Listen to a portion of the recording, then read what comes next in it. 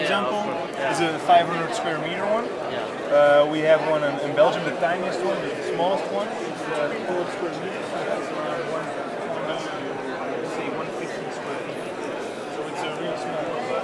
But the purpose of this one is you get a low investment cost in the beginning, low maintenance. So it means like a very low life cycle cost.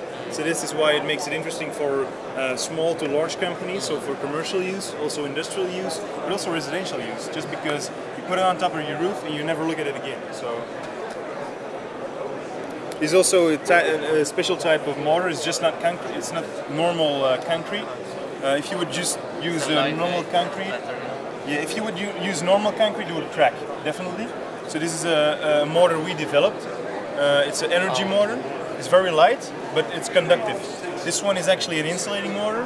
It's also very light, but it's it insulates actually the heat from going into to the building.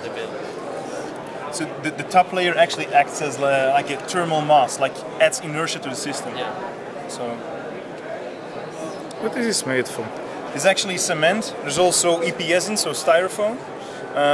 There's also vermiculite inside. Vermiculite has water absorbent capacity. Also acts as a density regulator, so it can be easily pumped to the roof. It doesn't get too heavy. It's a lightweight structure. Vermiculite also makes sure that it is fireproof. And there's chemical additives inside that, first of all, it doesn't dry too quickly, so there's no cracks. And second of all, it makes it thixotropic. So it means that if you agitate it or shake it when it's still fluid, it becomes low in viscosity. And so we can easily pump it to the roof. But once it's on the roof, it settles down and it gets high in viscosity. So it's easy to spread out and to handle. So that's the reason why we can install this on flat roofs, but also on slightly inclined ones.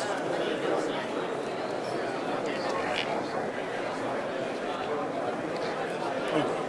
Yeah, sorry. No, that's so full.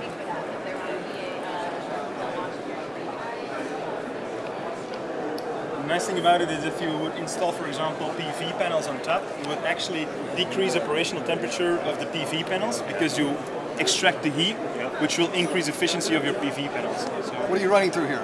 Water glycol mixture, monopropylene. Okay, so then you're using that to heat the water. Well, actually, you run this through a heat exchanger.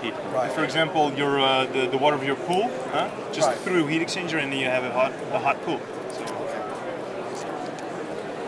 So you could feed a heat pump, heat a facility, interior. Water to air, water to water, whatever you like. What about the expected lifetime? Expected lifetime, well, these tubes are tested for 10,000 hours at 90 degrees Celsius at 10 bars. And the whole lifetime of a building like this, the roof like this, would be 50 to 60 years.